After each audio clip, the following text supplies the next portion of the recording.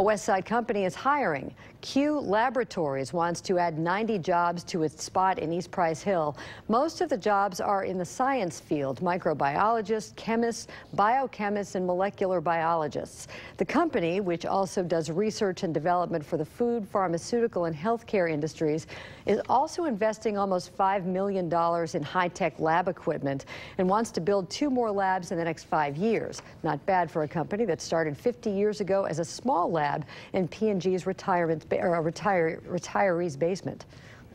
Well, for one, this business has always been located close to here, but I've also got a little bit of a selfish reason. I was born and raised in Price Hill. I've now been at Q Labs for 28 years. We've got a lot of West Siders that work at our company. We've got a lot of East Siders as well, but it just feels comfortable, feels like home, and it's really nice to bring something back to this area. It's gotten beat up a little bit in the headlines from time to time, so it's nice to see some positive things happening in this area of town.